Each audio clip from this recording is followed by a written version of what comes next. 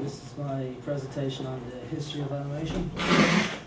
Prehistoric times, it was mostly cave paintings and scenes like Venus of Willendorf, which some people believe are kind of like self-portraits of made by people of prehistoric times. So that's why the proportions look kind of off.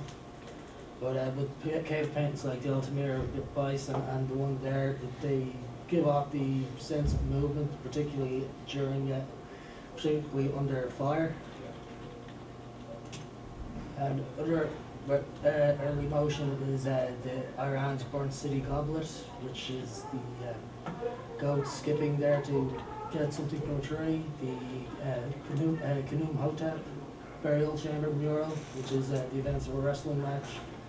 And what I think was pretty important was terracotta puppets that came from Greece.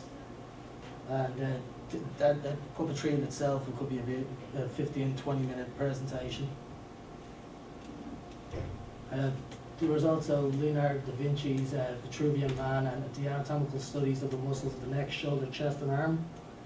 They give a sense of proportion, and if you can see Vitruvian Man, different forms of motion, and also this one here where it looks like the arm is kind of turning. And we get to our favourite, the Magic Lantern, which is an oil lamp projector, and use images drawn onto glass frames. These were used in things called phantasmagorias, which were shown kind of horror theatre back then, and also used by mystics to convince their clients that they can actually contact the dead. There's also the thaumatrope and flip books, which came around at the same time. The thaumatrope is a circular disc with two holes and like string put through to cause an optical illusion, along with the flip book, which is different drawings drawn on separate pages, and then you flip the pages and causes that motion. There's also phenakistoscopes, which is it's like a disc with loads of slits with drawings on either side that you spin and look through the slits and you cause the animation in the mirror. An update of that was the zoetrope, which I think are amazing looking things, which are kind of drums with the same principles of a phenakistoscope but can be seen by multiple people. And here's a... Right, we have the zoetrope and some nice ones. Sort of like that. I wonder what we like the spike popcorn. And the next one is an update of the zoetrope, which is... Actually, before I go there, the phenakistoscope, the creator of that was Joseph Plateau, who was also the inventor of the first stroboscope, so DJs can thank him as well. The praxinoscope is the next one up for the zoetrope, which is bringing back glass. That's that as well, and it's put on a projector, and it's like it was worked with gears and a crank for movement. And the inventor of that is Charles Raynaud, and he used it for theatre optique. And as well as that, this was theatre optique predates the Lumiere brothers by 3 years, and was technically the first motion picture shown to a live audience. And then we're going into the world of contemporary animation, which includes 2D claymation, 3D animation, rotoscoping, and a mixture of other forms. I chose to use cell animation and stop motion. Cell animation is quite a difficult task. As you can see, it starts with the animatic, which is a filmed storyboard synchronized to the soundtrack, so it's usually, the director would usually edit within the animatic. That will be then sent into the in-betweener to clean up missing frames within the animatic. The pencil test cleanup and paint department will work on those frames and give them a much cleaner flow. While this is going on, the background painter is also making the backgrounds and the layout artists, as they're known as well. Ink and paint, drawn on, transferred from paper to cell.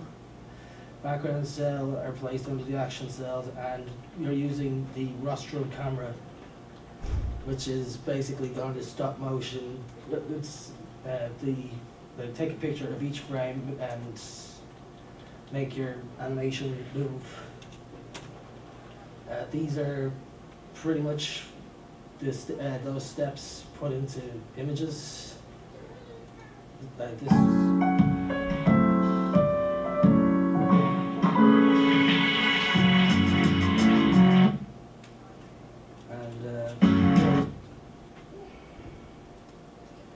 Practitioners are, this is our Walt Disney, creator of Mickey Mouse, Sleeping Beauty, Goofy Donald, and millions of others. Hanna-Barbera, who made Yogi Bear, Flintstones, Jetsons, Scooby-Doo. Tex Avery, which is one of my personal favourites, and the one she gave us Bugs Bunny, Daffy Duck, Droopy, etc. And the non-American animators like Hayao Miyazaki, who gave us Ponyo, Porco Rosso, Spirit Away, and a great animated film called Grave of the Fireflies. In contemporary animation, 2D animation is now done digitally, and the last two major productions to use cell animation were Ed, Edd n Eddy, which finished up in 2004 for television, and Princess Mononoke, which was 1997 for a motion picture.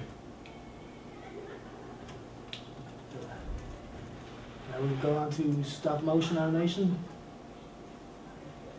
which is which also starts work as an animatic.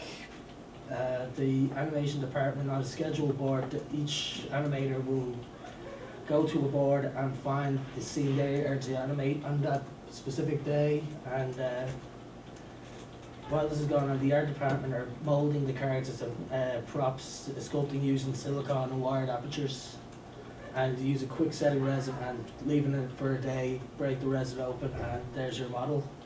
A lot of them use wireframe for bones and muscles so you can move it, and legs are usually done with metal rods with ball and socket joints for mobility and stability. And film is then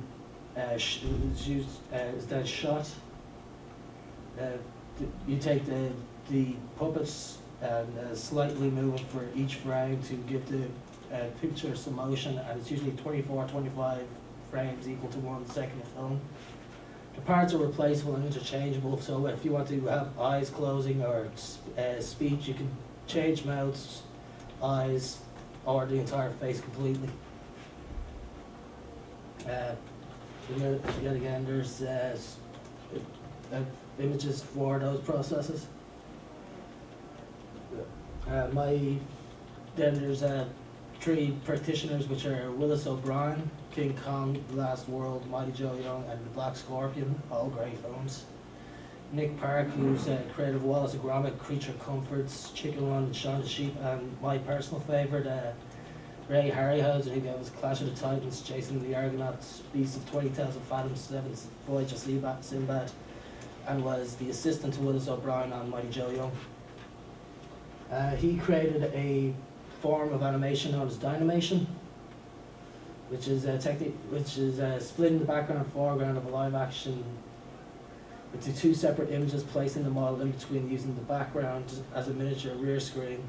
Some of the foreground will be matted out in the black, then photographed, and the film will then rewound and on the opposite side where there'll be black matting on the glass or plastic where I would say the image there, you can see that there's like a black mat there, but on that side of things, that will be actually seen, and it's and then you get your image This is pretty much the animation in its actions. And claymation, stop motion, etc. has done huge for the film industry as a whole. Not just the film industry also, which is, you can see with Paranorman, Sam Raimi's Evil Dead 3, video games like Clay Fighter or Killer Instinct, Robot Chicken, Jurassic Park, Star Wars, name any film with large special effects, and you could thank people like Willis O'Brien and Ray Harryhausen for those kinds of tricks. And that's it. And I just coughed all over myself. Yeah, that's disgusting.